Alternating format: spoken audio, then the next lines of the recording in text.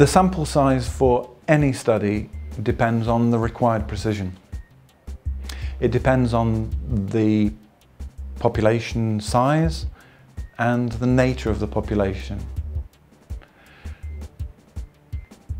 Procedural aspects such as time, budget and resources available will dictate the size, as will publishing aspects in terms of importance placed on the results by the audience.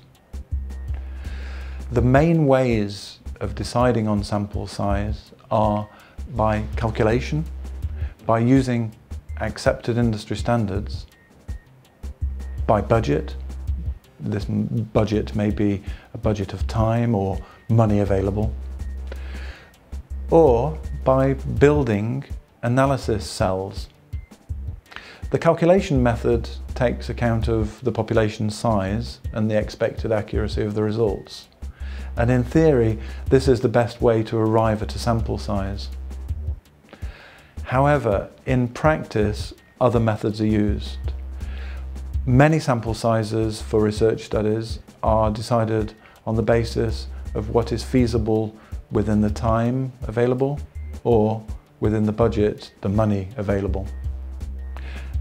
The final method, building analysis cells, means that the sample size is built up from the minimum numbers expected to be seen in each analysis cell.